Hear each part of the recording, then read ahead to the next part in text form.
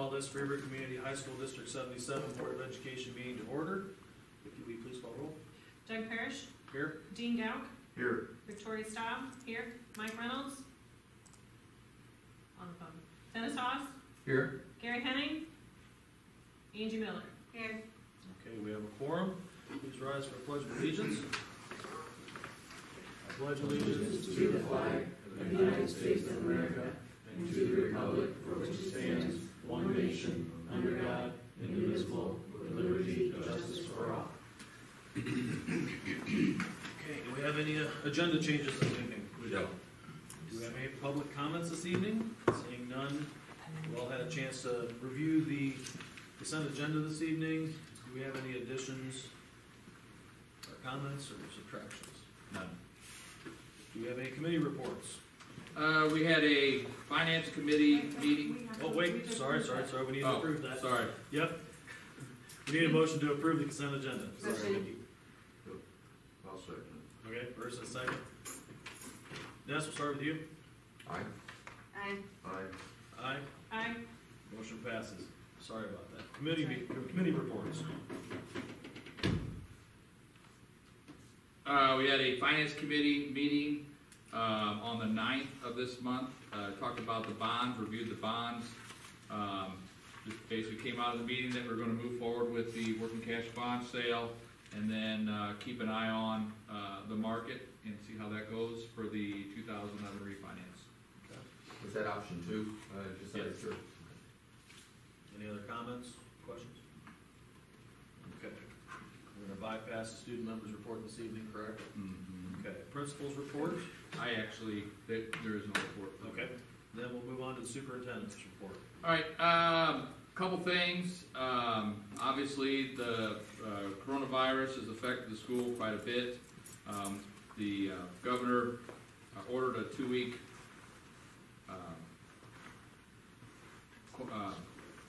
quarantine from schools. So we've kind of run through scenarios. The office staff is working, just kind of the skeleton staff. We're switching back and forth between which person works. Janitors are doing the same kind of thing. We are setting up lunches beginning next week. We've had small group people call in and ask for lunches, so OPA is going to come in and we're going to meet with them tomorrow. We're going to get that set up. We've got volunteers, teachers, and some aides that volunteered to come in next week to do that. We are going to send lessons out to students next week. Those that can't get lessons have been asked to call into school. We'll set up hard copies for them and get that out to those. But we're just trying to make it through. Janitors have done a great job cleaning the school, extra clean. I want to commend the office staff for the job they've done. So, and we're just waiting to see what the governor tells us next. If we get to come back on the 31st, or if we have to go a little longer. Okay. Any questions? Would this be a good place to ask a question concerning the lunches? Yeah. Where was that mandated, or was that out of our? It's completely voluntary to do it. All right. But the state is all the lunches are reimbursable, and all the transportation is reimbursable. So the district should not be incur any funds. I was just, I didn't know if it was just for the free and reduced lunch people, if that was mandated. Actually, it's for anybody 18 years of age and under. So if they would come up, because we've got 4 spots, we're putting a vehicle with lunches.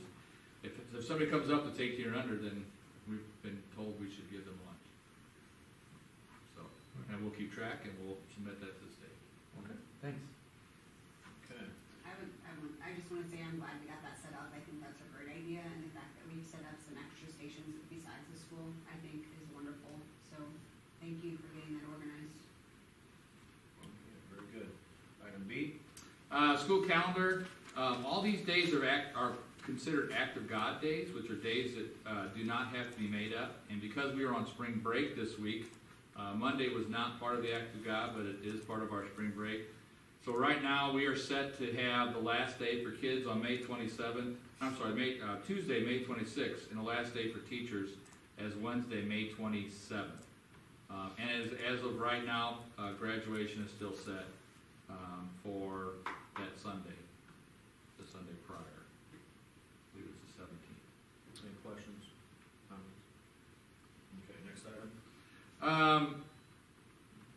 obviously, with all the corona issues, the state legislation's focus has been on that. But I do think there's gonna be some more work with legislation that'll affect the schools, particularly the graduated income tax. I did include in your packet a copy of about 2 pages worth of bills that are working, I'm sorry, they're in your board packet, they're not in your folder right now. But those are things that, obviously, every year something comes up, and so if they become law, then we'll address it. But the graduated income tax is the biggest, because basically he is balancing the passage of that of funding, fully funding the evidence-based funding model. Any questions or comments on that? Next item? We did receive notification that we are going to get the school maintenance grant, which is very nice. It's up to $50,000. That will go towards the tile abatement in the central hall. So that's it was a very nice little piece of news this past week. Questions or comments on that? And that's a matching grant, right? Yes. Okay, and we just know up to, we don't know the exact amount yet. Well, we should get the full amount, because we're gonna be well over $100,000 for the project. Okay, I didn't know if it was, we It's based or. up to 50,000. Okay, And then there's some talk that it could go down to 46, so it'll be somewhere $45,000, $50,000 that we'll get. And then what they'll do is they'll just send us a check. okay. So we should be getting a check sometime. We then have to report on the progress of that project. Perfect, thank you. Next item? Had the Ag Center open house, had a nice turnout for that. That's worked out very well. I wish we were in there next week, but we're gonna keep moving forward and working on the shop now. But otherwise, it was a nice turnout, and thank you those that came out to take a look at it. I thought it went really, really well. It really looks good. Have you all been in there? Yeah, Okay. With I thought the turnout was good too. the awards that they put up, and it just, it really looks sharp.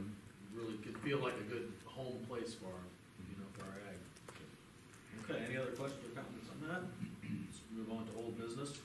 We need to conduct a hearing for the intent of the Board of Education to sell $3,586,787 worth of working cash bond funds. This is the binding hearing.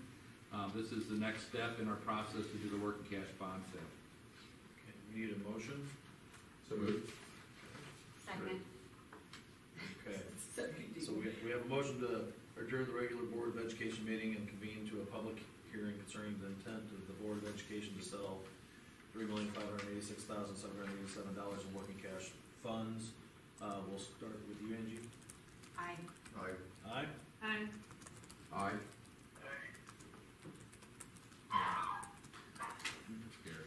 Motion passes. Okay, so we're now in our public hearing. Do we have any comments?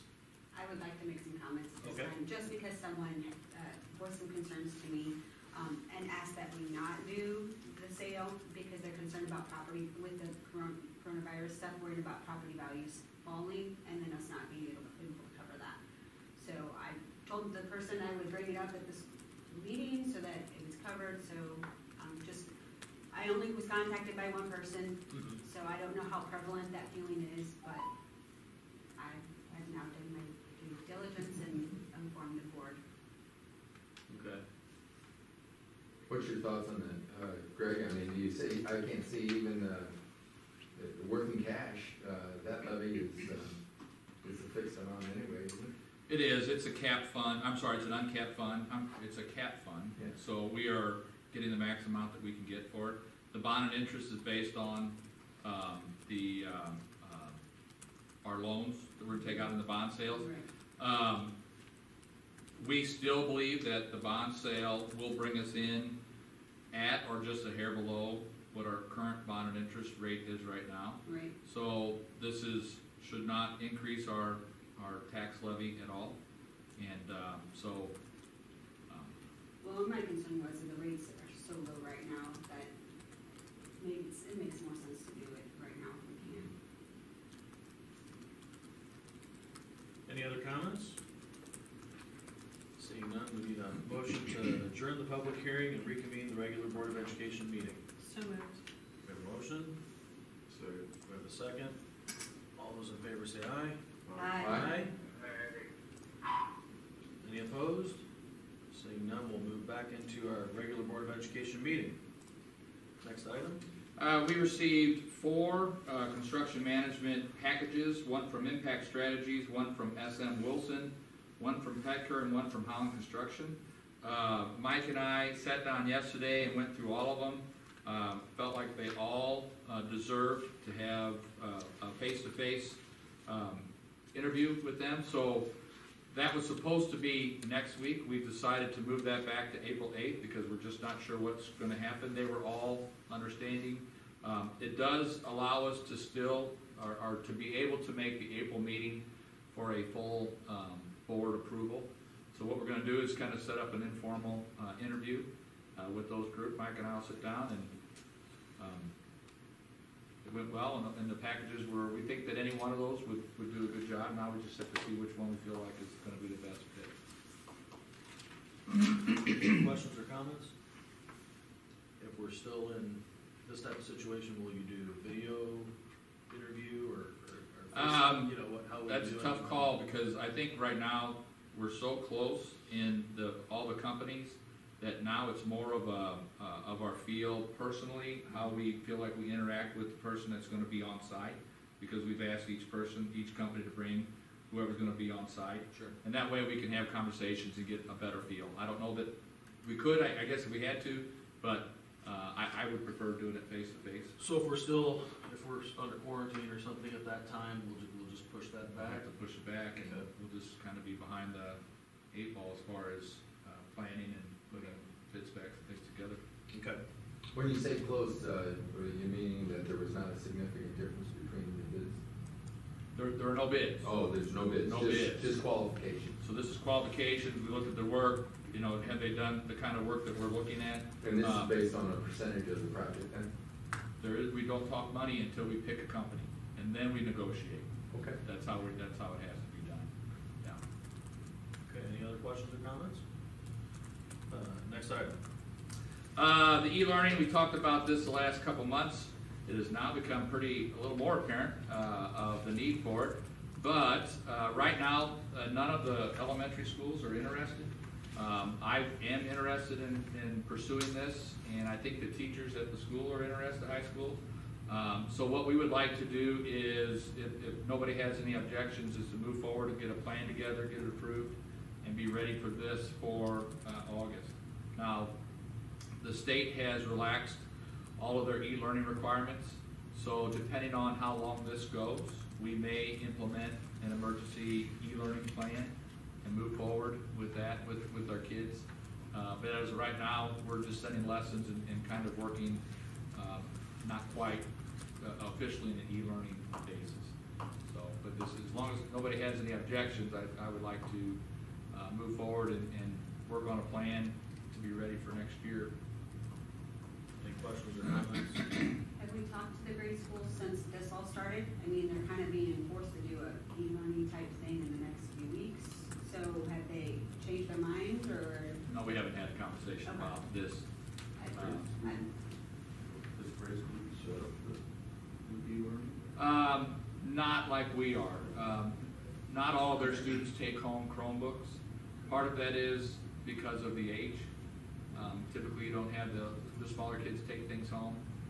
There's other ways around that, but we haven't had the conversation. So, you know, if we'd have had the conversation, Right. you know, they closed all of our lunch spots, so it's hard to go and have a lunch now. But we'll have those, and I don't know if that'll change their mind or not. Okay. But your intent is to have our teachers make assignments and kids working at home in the foreseeable future? Well, so in preparation of this closure, we've asked the teachers to prepare 3 lessons each. And so they're prepared to start sending those out on Monday. We told them, because we're on spring break now, so we told them to wait till Monday. So depending on if we go another week, and Jeff will be heavily involved in that, we will probably try to implement a little more of a e-learning atmosphere as opposed to just sending out lessons because the information from the state is a little bit ambiguous. They don't want us, the grades should not hurt kids. they can improve the students' grades. There was questions of whether or not we should be sending out new material. And so that's not what e-learning is. E-learning is basically new lessons that you send out, whether it's video or something else, if the kids learn something new. Right now, it's more of a try to keep kids engaged, a continuity of education, what we're saying, and that we just try to keep the kids going, practicing lessons and things like that. So it's a little different than what we would do in a typical e-learning. It seems like it'd be an open slate too, to see what works, what doesn't work, and what some growing pains and preparation for next year. We've already found a few kids that don't have Wi-Fi, and so we're going to have to look into solving that, how we can help them out. Any other questions or comments? Let's move on to the next item. This is, each year we get the tax computation report from the county. That is in your folder, a copy of it. So they send us this. It establishes what the rate setting EAV is. Our EAV went up to $289,328,995. It was $278 million, so it went up a little over $11 million, up about 4.07%. Basically, what the state asks us to do is to look through, make sure our numbers match what we asked for in our levy back in November and December. They do match. This represents a very slight increase. It's less than 1/3 of a cent increase. We anticipated a 4%. That's what it came in at. My recommendation is that we go ahead and approve this and sign off and move forward. I don't know if anybody had any questions on it. So on the actual rate, you're saying that there's an increase on the rate? Less than 1/3 of a cent. Mike, what's your opinion on that? I had told Greg, when I was in school, I feel like we should just go ahead and move forward with it. It's pretty much lost in the routing, honestly. Did you all hear that? Yep. Pretty much go ahead and go with it, he said. Yeah. Any other questions or comments? Okay. Do we need a motion? No. Okay. Next item? There is no new COCA conference update. Obviously, with all this, it's kind of halted. We are looking at, our Coach Lars talking to a couple week 2 opponents for football for the 2021 season. We're going to have to take a bye next year and take the forfeit win because of the teams that are available are in Chicago and up that direction. It's not feasible. So this happened a couple years ago when we had an issue with St. Louis team had to cancel. So, but both the teams that we're looking at, I don't really want to mention the teams because we haven't finalized contracts. They're both well under an hour away. So I think they'll both be good quality teams. They'll be competitive, and it'll be a good opponent to add to our schedule. Any questions or comments? Okay. New business. All right, this is the first reading of the student parent handbook. There are quite a few changes. I asked Angie ahead of time if she would like to say anything about the changes. I know Mrs. Crunk typically goes through these. I did ask Ms. Crunk and Ms. Chung to stay home tonight. I didn't think they didn't need to come up to the meeting. But Angie, if you have anything that's really apparent, my recollection is that there's a lot of conversation about Chromebooks that comes from the teachers on how to handle issues with kids coming without Chromebooks or coming with uncharged Chromebooks. And so there's a handful of changes that have to do with Chromebooks. And a lot of the other changes had to do with kind of how we're handling some of our scholarships and dual credit to kind of align with what our current practice is. We took out a lot of the scholarship information because it changes so much from year to year that we're just going to keep that on the counselor's webpage. It's underneath our webpage. So. So the meeting didn't really come up, so the group, the committee that we have every year. The past few years I've been on it, and there have been some significant changes come out of that. Students mostly were pretty happy with what the handbook is, and it didn't have a whole lot of input this year, so there wasn't any significant changes, I don't think, that came from that meeting. We did have a lot of discussion about lanyards and student IDs at those things, but nothing that ended up going into the handbook. But yeah, pretty much all of the changes are with either Ms. Miner and her team or with Chromebooks. So I don't see anything that concerns me. I don't know if anybody else had gone through it and looked, but most of it's that sort of stuff. Any questions or comments? I was just curious on the conversation on the phone you said. The phone usage. So you get, parents have gotten used to their kids having phones at school. They want their kids to have phones at school. So the parents there, the representatives that we did have, do want the phones at school. They want them to have them at lunch. They like the students and said that phone use in the school has gotten a lot better. Kids come in and use the phone pockets, and then when the teachers say it's fine, then they get the phones. So everybody seemed to be good with having phones at school. So these are the pockets that we're talking about. So basically, the kids come in, they get in school, they put their phones in the in each class, and put the phones in the pocket. And the feedback you're getting from the teachers is that's working. That's not making them the hard person to say, hey, put your things in. My concern, and the only question that I asked to Angie was one, that phones, earpods, watches, from a cheating standpoint, was a concern, and it was simpler to just not allow them during the class time. But if this is addressing that in your view, then that certainly at lunchtime and everything, I thought that would be fine, but they weren't to be out besides them. There are apps that some teachers use, and the kids will use their phone if they do voting and different activities in class. So there are educational reasons that some of the teachers use the phone. Okay. So You like it? I think what we're doing now is a good compromise.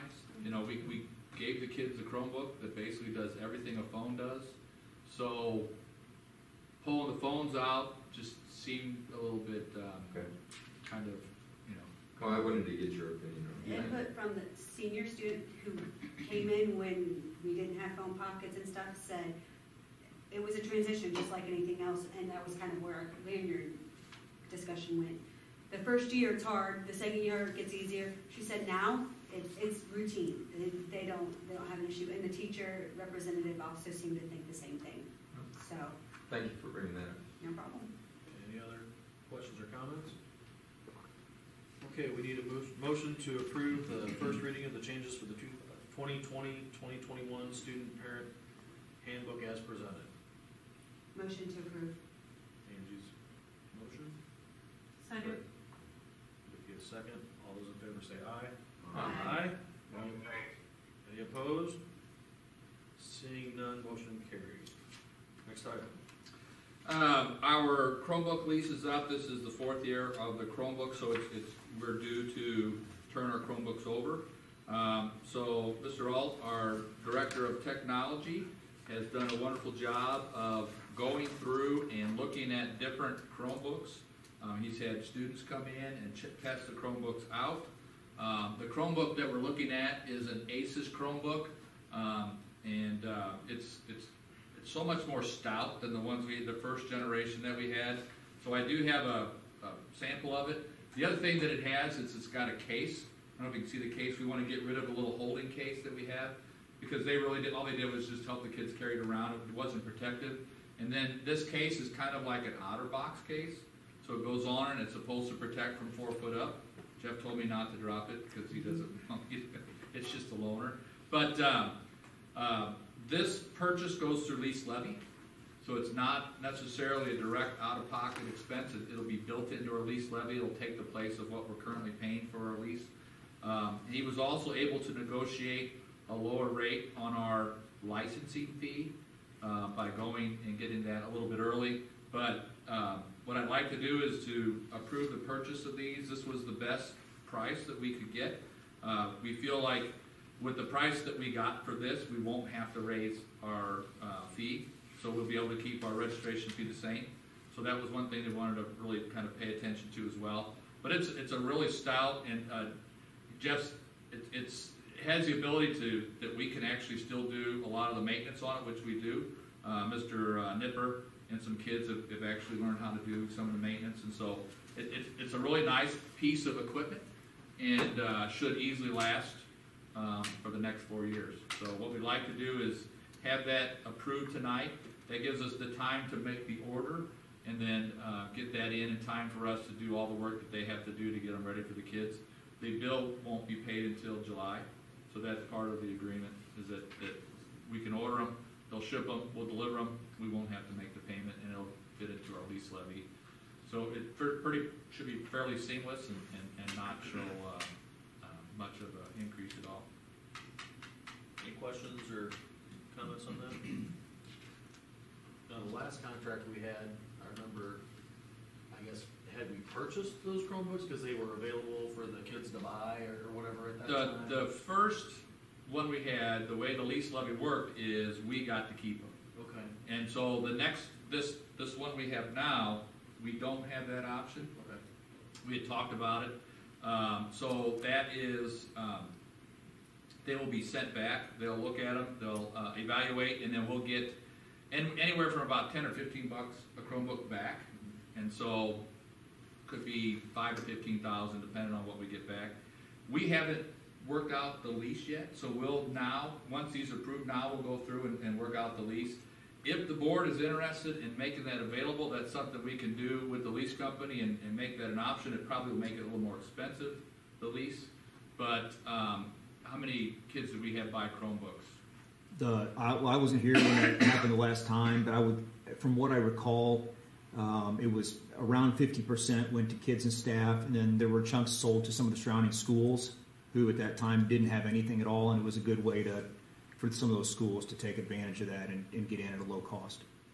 That was also a time where not many schools had the Chromebooks yet, Right. And that's a little different now. I guess I was just thinking about it since Angie had said something about the grade school. You know, if they had a $30 option like they did 4 years ago. Right. If they needed Can 100 our of them. current leaseor be contacted and asked, hey, what's your cash out for us to For keep them? the lease we have now, Yeah, ask them what the price is to keep them I don't know. for. I don't know the answer to that. All I can do is ask. Yeah. I don't know if they're. Just out of curiosity, add $10 to it and rent them. Yeah. Anyway, if Mr. Alt wants to just call and ask. I can look into it. Find Mhm. out. So we need a motion to approve the purchase of the Chromebooks, cases, and license fee as proposed. So, We have a motion, second. we have a second. Angie, we'll start with you. Aye. Aye. Aye. Aye. Aye. Motion passes.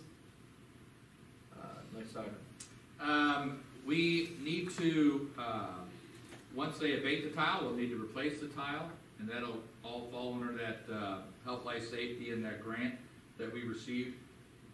What I would like to do is to put out a bid for that tile, which is about 7 classrooms, but I'd also like to replace the carpet in the cafeteria with the tile. There is no abatement that needs to be done because we're leaving the tile that has the the asbestos and the mastic. So what we would basically do is take that center section, put some kind of vinyl tile in and replace the carpet. It's just, the carpet gets pretty gruesome after half a year. They did clean it again over spring break, but I'm guessing we're looking at about another $25,000 worth of tile, I would guess, in that room. So I would like to go ahead and wrap that all together in one bid. We don't really need, you guys don't need to approve it. I can put the bids out, and then you guys would approve the bid when it comes back. So we'll put together a little package and send it out and see who can give us a good price. Everybody okay with that? It's the only item that I've been contacted by 3 different sets of parents on to The carpet. do I've been dragging my feet, but yeah, it's time. Yeah. Okay. Next item? Annual business to approve membership in IHSA. This allows us to participate in the extracurricular activities for the playoffs and things like that. So need a motion and passage if you would. Okay. Any questions or comments? If not, we need a motion to approve LCHS's membership in the IHSA for the, would it be for the 2020, It would. 2021 Yes, school it year? would. And I know Gary likes to make that motion. I don't think he's here. Is Gary on there? I'll make the motion for Gary. We have I'll a second. second. We have a second for Angie. All those in favor say aye. Aye. Any opposed? Motion passes. Do we have any board correspondence this evening? None. Any addenda items? None. Do we have a reason to go into closed session? We do student discipline, personnel, and discussion of real estate. Okay, I need a motion to go into closed session. Second. Motion by Dean, second by Angie. Dennis, we'll start with you. Aye. Aye. Aye. Aye. Motion passes. Aye. Motion passes. We're now in closed session. Thank you for attending.